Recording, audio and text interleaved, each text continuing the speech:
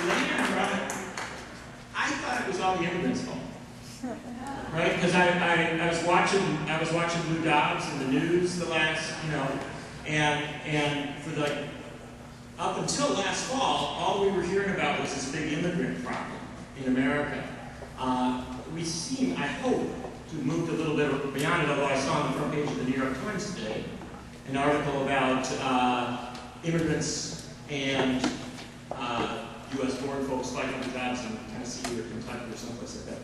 Talk to us a little bit about this economy and what it means for people who actually believe what they read on the Statue of Liberty about giving the poor and those who might need a job.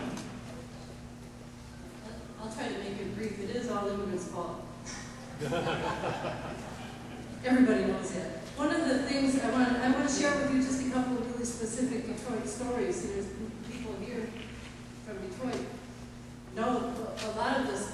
And at Central Rail, which we organized to try to mainly plain wages, unpaid to undocumented workers.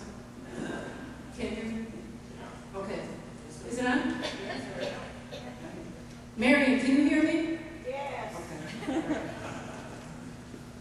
Mainly, though, I want to tell you a quick story about people in Detroit at this moment, because jobs are very scarce here, and the state is cracking down on people and finding ways to criminalize and get money out of in ways that Barbara explained a little bit better to me, because I thought it was my imagination. But we're looking at people in Detroit who have come here to work in the parts suppliers for less than minimum wage, without workman's comp, without Social Security, without being able to have any kind of coverage for any injuries should they become injured on a job that has absolutely no health and safety provisions. People working in the parts suppliers that provide parts to Chrysler, Ford, GM, Lear, the big three. Everybody has got a plant still operating. Undocumented workers are doing that work, and as they lost those contracts in those parts suppliers, people are leaving. And because driver's licenses have been taken away from undocumented people, they can't even leave. So we were requested to drive a woman and her child to Florida to meet her husband, who had already been kicked out. So we drove her. This is the irony of what I'm trying to tell people from Detroit. Those of us who came here to work in auto, those of us who came here for these good jobs. I'm driving this woman from Detroit to work in the tomatoes, to pick tomatoes in Florida. What's wrong with this picture? That's not what anybody came here to do. And we're actually helping people to get out of here. This is like a bizarre twist of, this is not what our families came for. And for Mexicans and Chicanos, this is not what we had in mind. This is not a success to us. We expected much more. And we struggle for much more, but our struggle is futile as long as we have people that can't even feed their families.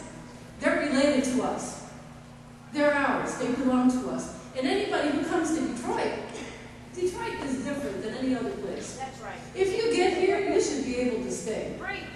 We should be able to find work and find a place for anybody who can get here and work. Because the people that are coming here to work now are the people who are going to rebuild Detroit and repopulate Detroit. We need to be able to embrace people and make sure that they can stay. And not be by anybody in this country. I have another letter for Congressman Conyers here, because I get letters sent to my house asking people to, if I happen to see anybody important, would I please give them this information? I'm just going to read a real quick note from here. Elena, I have more things to say I thought about. The Congress and the President should do something about this kind of law, locking up the illegal deported Mexican people, 10 to 20 years in jail and prison. Can you please help me fight about that to the Congress? Because I think everyone should think that this is terrible, about locking up the people that are coming here to work. All right.